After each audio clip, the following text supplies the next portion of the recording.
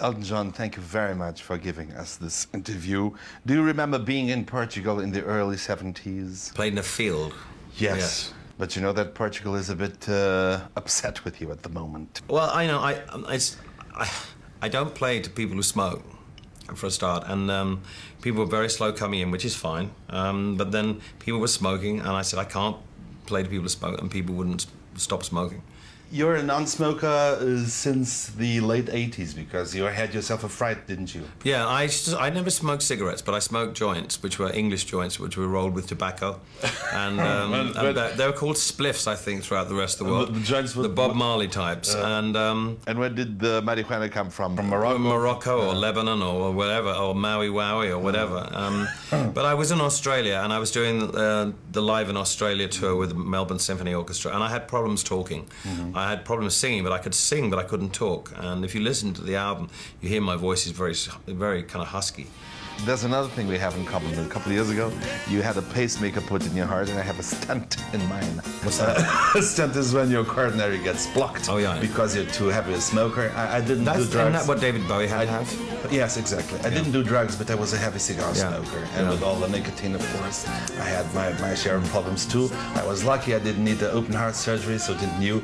But the fact that someone tampered with your heart in the 2 or 3 years ago, does it make you stop and think twice about the future and death and life? No, I live life from day to day anyway. I've always, you can't worry about the future. I learned that when I got sober. I learned that I always used to worry about what was going to happen in 3 months. It's so funny when you say, when I got sober, as if you lived in another life where you... Yeah, I did. I mean, I was always thinking about things, worrying about things that were going to happen in 4 months' time. It's like, it's called projection. It's like, what's the point?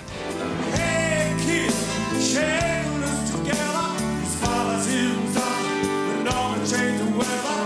People keep telling me about that, and it's perhaps a part of your life that isn't so known as all that. Your work with your AIDS Foundation and all the people you help with raising money and ways of making the lives of those who suffer easier.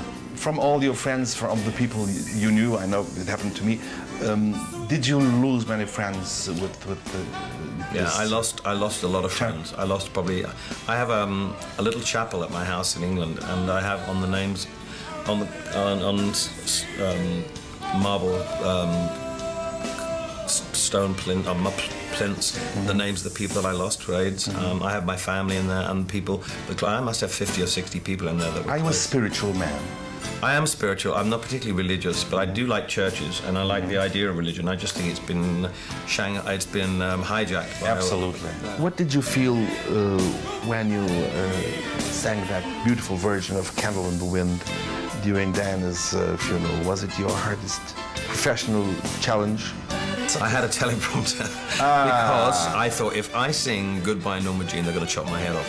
Of course. And you can't, in that situation, take any chances. Absolutely. You have to draw on all your professional experience.